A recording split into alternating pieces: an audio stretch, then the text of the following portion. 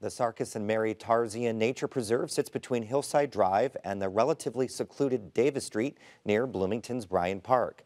The preserve stands as a natural monument to Sarkis Tarzian, a prominent figure in the city's history. Now, Martha Wales lives next to the property. She says she doesn't believe enough people know about the man for whom the nature preserve is named. She asked City Limits to explain why he was so important to the city. Bob Zaltzberg has this on the legacy of Sarkis Tarzian.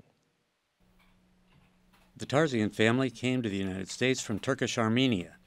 As a young man, Sarkis went to work for RCA and moved to Bloomington in 1940.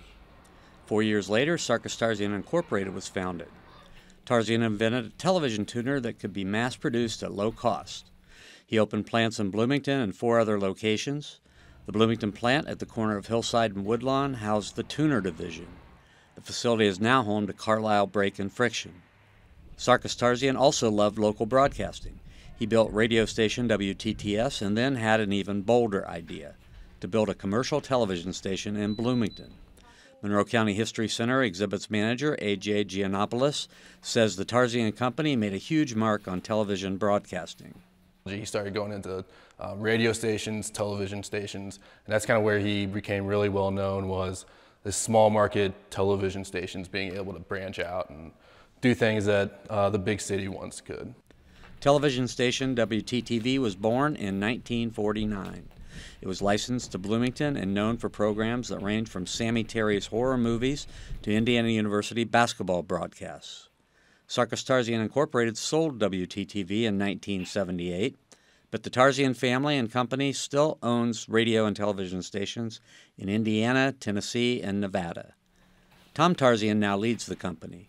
He says his father was committed to building a better Bloomington beyond his own business, and that included working toward a new Bloomington hospital. Giannopoulos praises Tarzian's leadership on the hospital. He was on the board of the board that was in charge of finding a spot and the funding to build the hospital, and I think that's maybe one of his most important legacies, is building that. When a developer bought about 2/3 of the estate of Mary Tarzian in 1999, Sarkis Tarzian Incorporated retained ownership of a 16-acre parcel in the middle of the estate. Tom Tarzian and the company's board of directors in 2002 directed the land to be recorded as a conservation easement and managed by the Sycamore Land Trust. The property can't be developed and will remain in its natural state.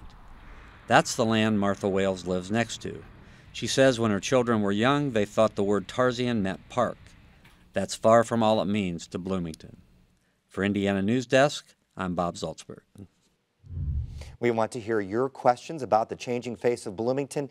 You can join the conversation by going to WTIU.org/citylimits to ask your questions about the past, present, and future of the city of Bloomington.